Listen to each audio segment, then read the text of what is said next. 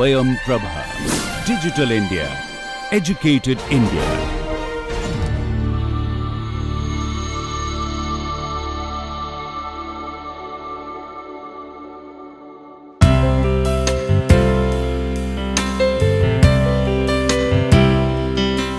Welcome students to the online NPTEL course on Visual Communication Design for Digital Media.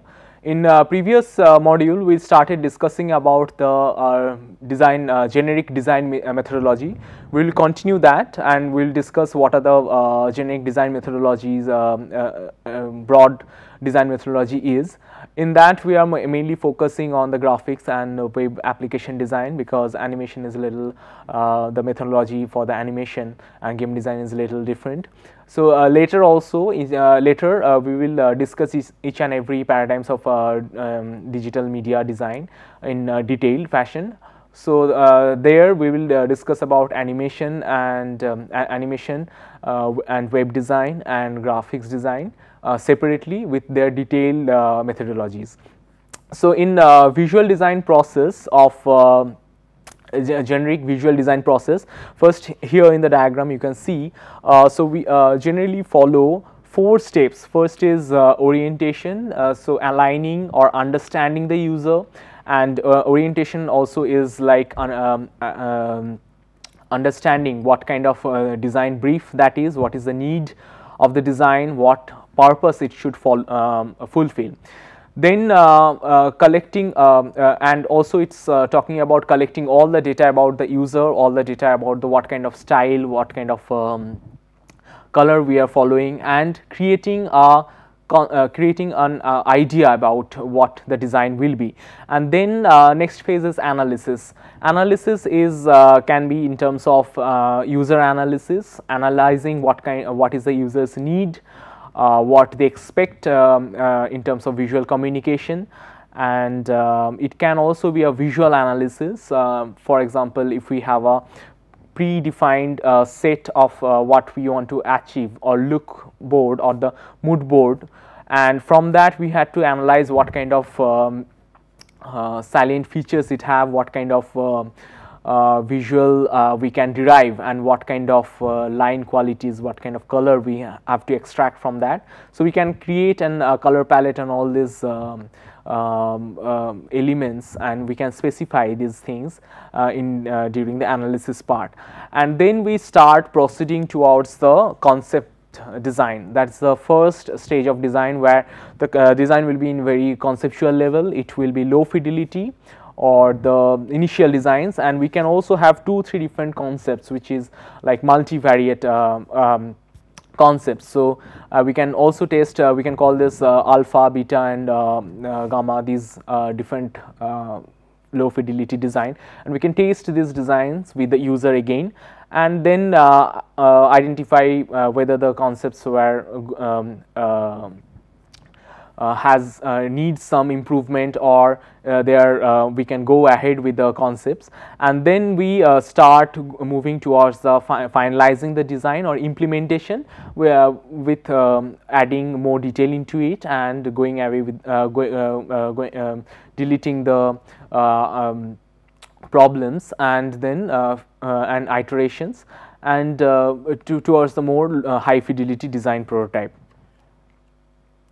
So in orientation is the process of becoming familiar with the assignment in terms of graphic design, the problem, understanding the problem, what kind of for what kind of brand we are working with, what kind of users we are dealing with, and gathering all the informations together is the orientation process.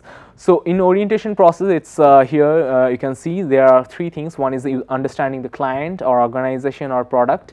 So if we are working for a brand identity creation, we need to understand what kind of brand is that, and what is our client's need. And then also we have to understand the user, what kind of set, what user set we are working with.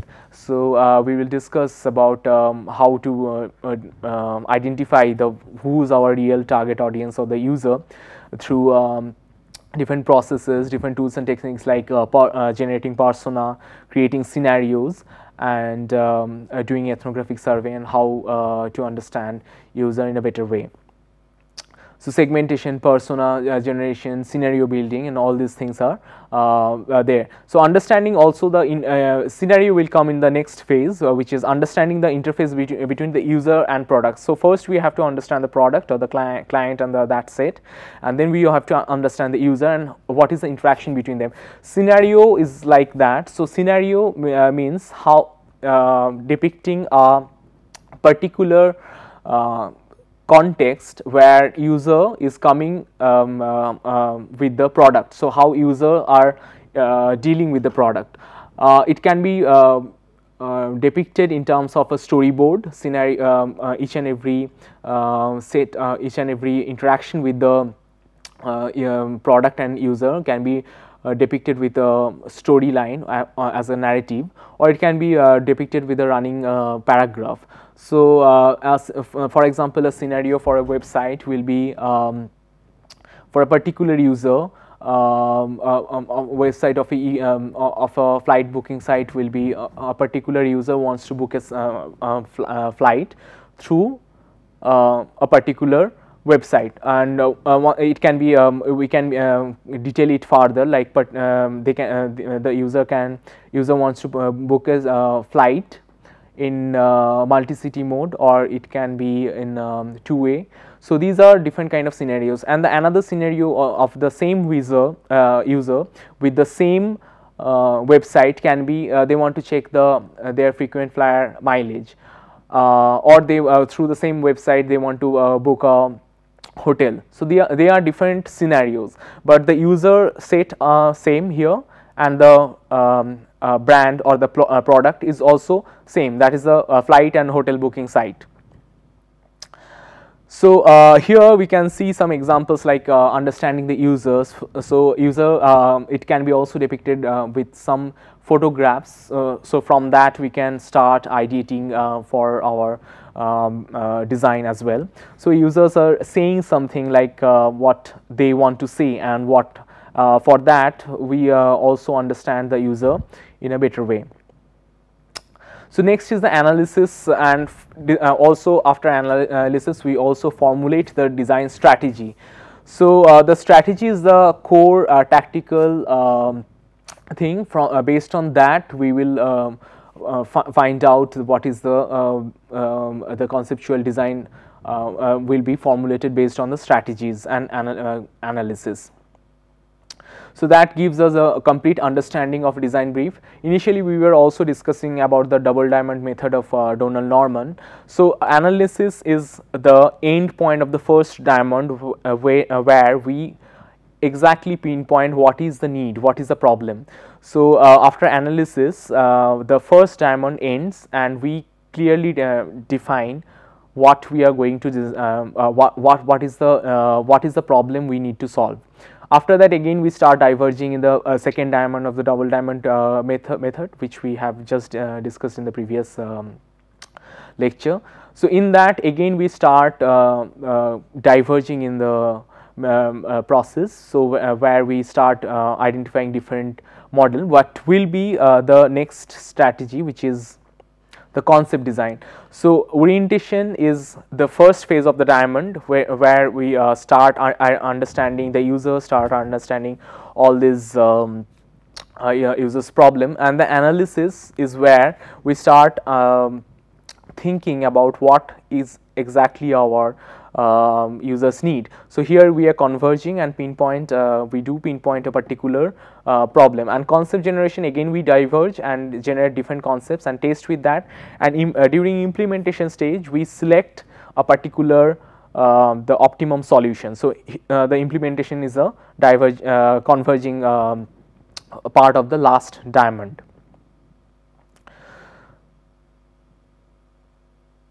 Yeah, so in analysis or strategy formulation, here is a example. We can see the example of analysis from a design product as well. It can directly translate there. So it's talking about it's in the Little Monster. It's a brand which is which is targeted for the kids. So here in the analysis they must have fixed some kind of particular user's need. For example, the user is particularly kids, they like vibrant colors, and they are they have some affinity, and they have some liking towards the different kind of monsters which they see in different animated movies and all these things which they like. So what do they like, what their likings in terms of color, what they likings in terms of characters and other things, they have designers have analyzed, and that product is translated in translating that analysis part of their color palette and all these things into the final product. So in conceptual design, it has 4 steps. One is the preparation, so gathering all the materials together to design the concept, to start with the conceptual design. Then we have to incubate, and we have to sensitize ourselves through different models like mind mapping and other similar models which has been discussed earlier. And then we have to illuminate ourselves, we have to enlighten ourselves about the material palettes, what kind of to trigger with the idea. So for example, in the mind map also, all these words which is generated from the mind map will trigger our ideas to go creative and start designing something new. And then verification process also is the end, in the final stage of the conceptual design process. So after conceptual design, we will have lot of multiple options. We should create a lot of different options and test that with the user, and we can also verify with some focus group discussion about the experts. So experts can also verify in terms of animation and game design, and in terms of new design where the product doesn't exist. Then the experts opinion and the peoples who are sound with the knowledge of the domain will verify that. Otherwise we can bring it to the user, and user can test, and user can we can go with the usability testing for the verification and just before the implementation of the final design. So in the preparation stage, we have to generate a mood board, which I was just discussing. So in mood board, we have to jot down all these sets, which all these color palettes which we have derived from the analysis part. So mood board can also be designed in the analysis part. So while we are doing the analysis, we start jotting down all these things and create a mood board, and mood board is the starting phase of the conceptual design start. So it's not like mood board is whether it's there in the conceptual phase or in the analysis phase. It evolves from the analysis phase, and it's the concept generation starts from the mood board. So mood board is where we it's like a collage, and where we put all the color palettes which we developed from the analysis phase, and what kind of color we want to use in the design, and what kind of typefaces, what kind of imageries. We all create a take everything together and create a collage. So from that we start designing our first conceptual idea. So also there are other tools and techniques, for example card sorting, to understand the user better, and to create, after understanding the user, and to create the information architecture. Card sorting is more towards like translating the user need into the first concept generation stage. So in bottom up approach, or in participatory approach of design, where designers co-create or co-design with the user. So here it's not understanding the user doesn't stop in the first phase. So that also continues in the conceptual design phase, because designers create the design with the help of the user. So user understanding the user is is in the continuation with the conceptual design process as well. So in conceptual design process, user sits with the designer and they create the first concept. So in that, user designers can give something written on the card, and give the ask the user to sort and arrange and create their conceptual design. So in card sorting, it can be implemented in information architecture. So all these tabs of the button and all these websites, different pop-ups and buttons and what links can be written in a small card, and the designer can ask the user to sort and arrange according to their mental model. So their mental model will be directly translated into the conceptual design. So so the design will work better and will have more usability and more will be more user friendly. So affinity diagram is also a similar process. So in affinity diagram, what designers ask user to do is group the similar thing together. For example, if there are some if the website has different tabs, so user can group the similar tabs which has similar functions in one group. In card sorting, it was like users will select and pick one card, and which goes with their their mental model, and card sorting is generally associated with some task. So designer should tell them to do a task or pick something. For example, for example, it can be for understanding the color. If designer can tell that ask the user that whether this website goes with this kind of color or with this kind of type faces, then user can pick that particular color which goes with that, and which what typefaces goes with the website.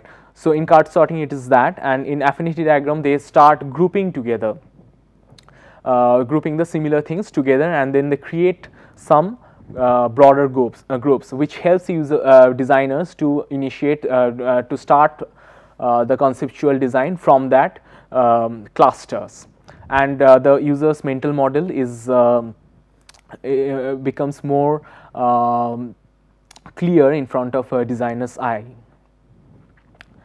So in the next design development phase, it's generally a non-linear phase. So it's again user testing and then conceptual design and then iterations, and all these things goes hand in hand.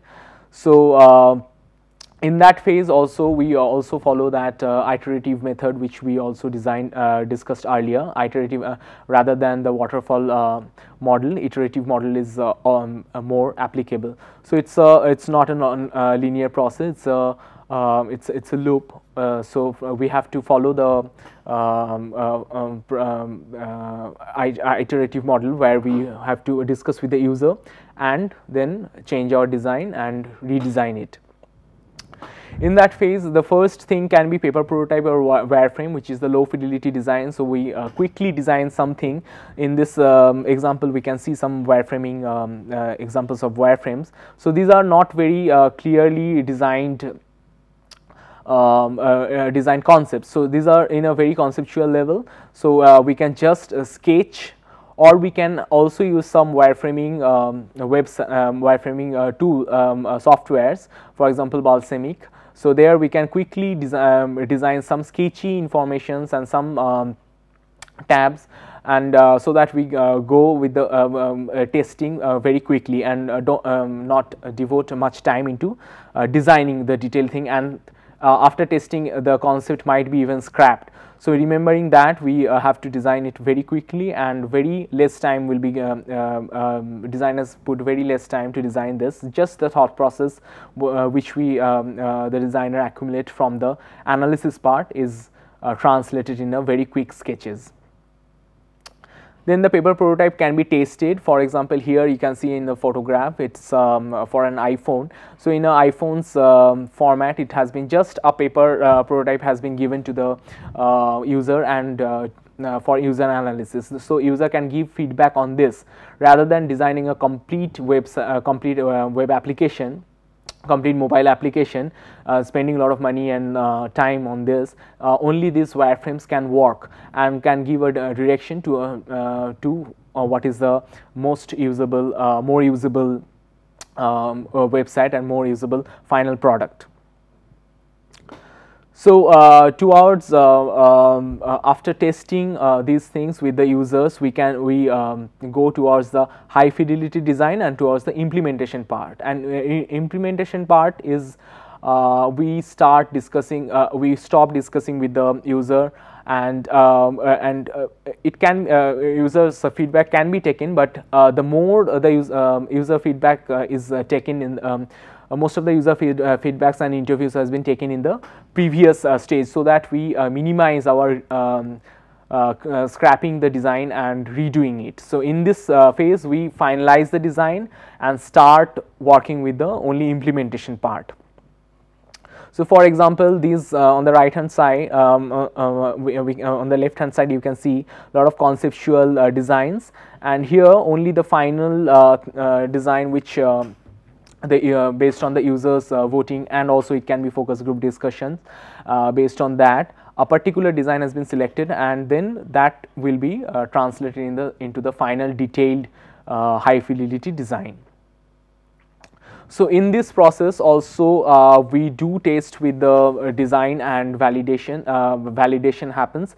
So, this testing should be done from the initial stages, and in the first conceptual stages the testing has to be done more, so that we avoid the error.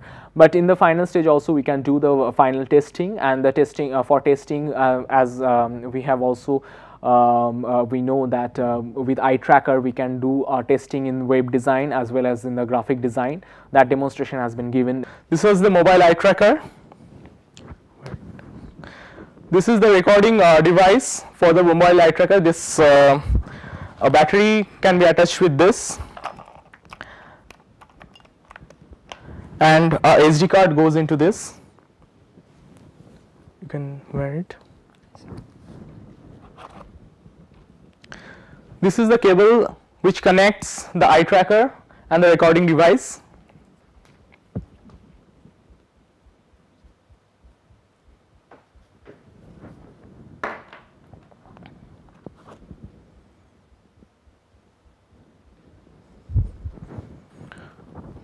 Connect this. And because this model is not based on Wi-Fi, so we have a cable connection between the controller software which can be installed in a laptop or tab, and that which will connect the recording device. So, this is the connection. Switch it on. Yeah, you need to switch on this and launch the software.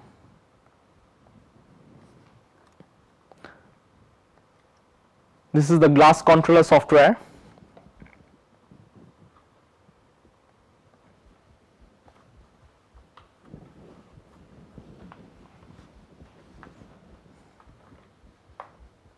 So, the glass controller software actually records what our user is looking at. So, the recording device is there. There is a camera over here, and there are sensors which senses the eye, and it signals the eye, it senses the eye's position, and based on that the eye's position will be superimposed on the recording screen. So, to calibrate the eye's position, we have to calibrate her eye movement. The software is eye tracking device controller software, which shows what she is looking at, and it's for the recording. We also have a eye tracker analysis software, which the demonstration will be given later. So, this here we have launched the software, and it says it's ready for new recording. So, you click on this button. You can write the user's name and also write a brief description about the testing and create. So, here we can see the video which is captured by eye tracker. So, it is the user's point of view. So, first we need to calibrate so that our the eye's motion is matching where users are looking at. So, for calibrating we are using a black circular dot, so that the eye tracker recognizes this dot, and if the user is looking at that, the eye's position and the black dots position is matched, so that we are calibrating the eye's position in terms of the 3D visual field. So, and right now whatever after the calibration, whatever we are seeing, the eye's position is located, and you can see there is a red circular dot appearing that you can see in the middle of the video. So, that is exactly where the user is looking at. So, after this we can record a video. So, as we discussed that this eye tracker is the 3D eye tracker. So, this is wearable. So, users wear it as a glass, and there is another version of the eye tracker which can be fixed in the desktop. So, that is a desktop mounted eye tracker. So, in that eye tracker only that eye tracker captures the desktop screen, and where on the screen with where the user is looking at. But here you can see if the user is looking away from the device as well, so that also can be captured.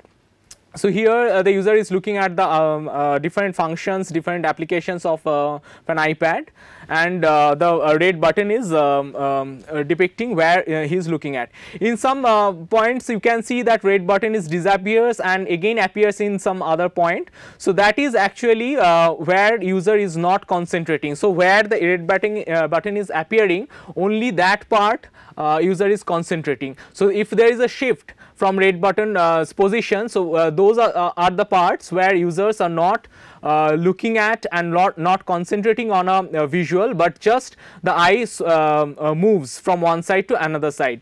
So, in the analysis part we will discuss how what is the different function of this. So, we can through the analysis software we can create a heat map. There we can understand where are the fixation points. So, these are the fixation point where users are concentrating, and some points will be just eyes are glancing through some points. And this kind of eye tracker is very important for analyzing mobile devices and tabs. For desktop especially we have to use desktop mounted eye trackers. So, here using this eye tracker we can see that all the principles of design which we have learned earlier are possible, and as well as we have discussed that Gutenberg's diagram and Jacob Nielsen's F-shaped diagram, which we can validate through using that. So, here you can see the important notifications are coming on the bottom right corner, and top right corner is also quite important. So, these are some examples through where user is booking going through a functional applications, and after the recording is done, then user can you can stop click on the stop button, and the recording can be stopped, and you can this will be ready for the new recording. So, right now after the Tobii controller software we can see some demonstration of the how the analysis software works. So, if you install the analysis software and open it, so here you can see the video of what has been recorded earlier, you can see, and the user's eye location is also will be superimposed on the top of the video. In the project dashboard, if you look at the top part, so it gives you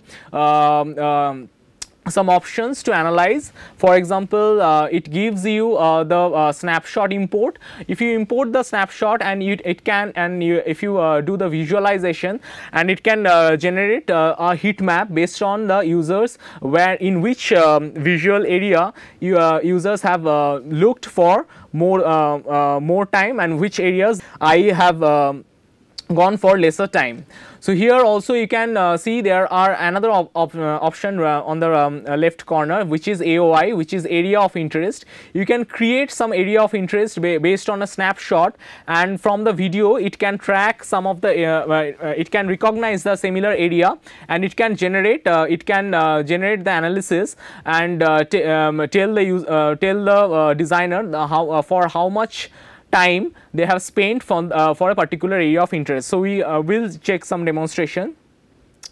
So here it's a snapshot recorded from the if you have seen the previous video, from the similar angle you have to click a snapshot of a particular image which you want to on which you want to create a heat map.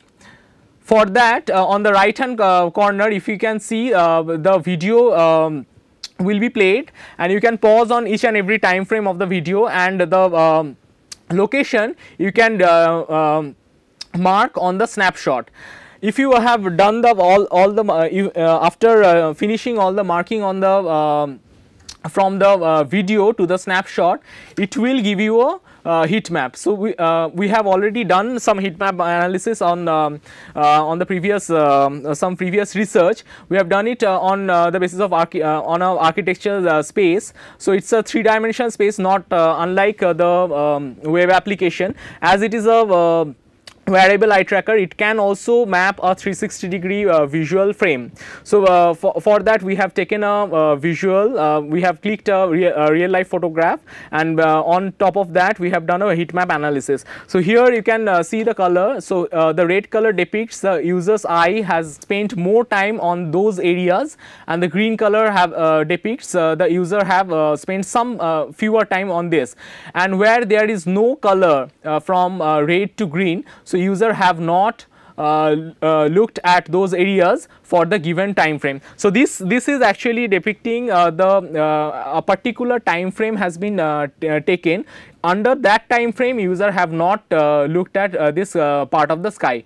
If you change the time frame, then there might be some points where they have looked at these areas of the photograph. So for a better composition, as we have read earlier, the designer should try to utilize most of the field of their vision in a 2-dimensional design, so that all the areas has some information about it. But also we have discussed that some of the negative spaces, where blank spaces also adds emphasis towards a particular subject. So where where you want to create a focal point, you can add some blank spaces around that, so that the focal point gets higher emphasis. So finally you can get export this kind of image as a visualization through eye tracker analysis software. There is another part. So there is another recording which we have done earlier, and similar points are located if from the video to the image. So another one is the area of interest. In the particular image we can create some area of interest. Area of interest can be created in terms of polygon. So in a visual frame, if you want to mark some of the particular areas where you want to determine where the user's attention has been drawn in a particular area. So you can create on this button, so draw button, you can create some polygon, and you can name these polygons, polygon 1, 2, 3 to as many as you want, and then on these areas, if you superimpose these with the heat map, you can generate, you can understand that these areas how much visual emphasis they have on a particular image. So after that you can export this file, and also you can get get this file superimposed with a heat map if you have done the heat map analysis of the same photograph through the analysis software. With eye tracker we can understand whether the visual communication is happening properly and the way designers want or not. So through the testing, after everything all the process is done, the validation testing is done. So before launching the website or before publishing the visual or visual graphics or the branding or any kind of visual design. So before launching or before the final implementation, this testing can be done with the eye tracker. So thank you, and in the next module onwards we will start discussing the detailed design methodology in different paradigms like animation, web design and graphic design.